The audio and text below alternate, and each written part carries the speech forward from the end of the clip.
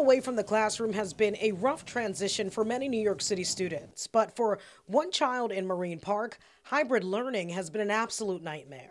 Many days he was doing his assignments 2 or 3 times because he would submit them and we would go back and check. It was completely blank. Tamara Collmore is the frustrated mom of 11-year-old Tristan Lewis. He's a 6th grader at Junior High School 278 Marine Park. I would go back and check his grades, which you can actually see, and he would have a 0 for the grade. And I'm like, wait a second, well, I actually sat here and watched you complete this assignment. Since September, Tristan's mom and grandmother say they believe his New York City DOE account has been hacked on Google. The day he got kicked off of class, we stopped counting when he got to 23. This discouraging learning journey doesn't stop there. Tristan's mom and grandmother sending News 12 these screenshots right here of someone claiming to be Tristan and sending vulgar messages in his classroom chat rooms. How in the world, did the person get access to his account? Tristan's family says the DOE found no evidence of hacking. And the Department of Education telling us, quote,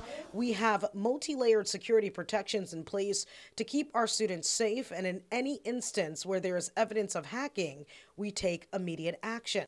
However, Tristan's family claims school officials are implying they are the ones doing something wrong. It seems like they want to be in denial that anything like that is really happening. I think it's just the opposite. I think they're covering up the fact that they know that there is hacking and they don't want other people to really say anything about it.